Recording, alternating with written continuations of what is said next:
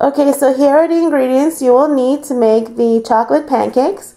And I am going to be mixing it all in my handy bullet. Okay, so now we're going to add all the ingredients to the bullet. I'm adding the eggs, the sweetener, some almond flour. Next, I'm going to add the cocoa powder, and this is unsweetened cocoa powder, some cinnamon,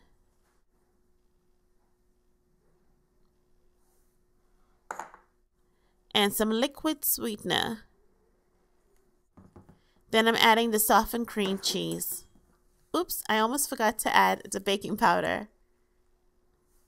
Okay, so now we're going to blend it all together.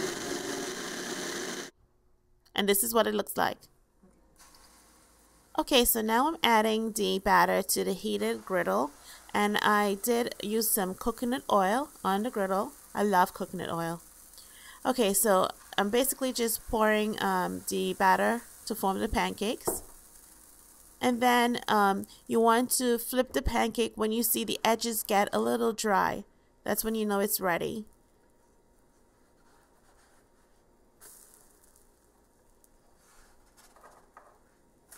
And then you want to cook the pancakes for about a minute on each side.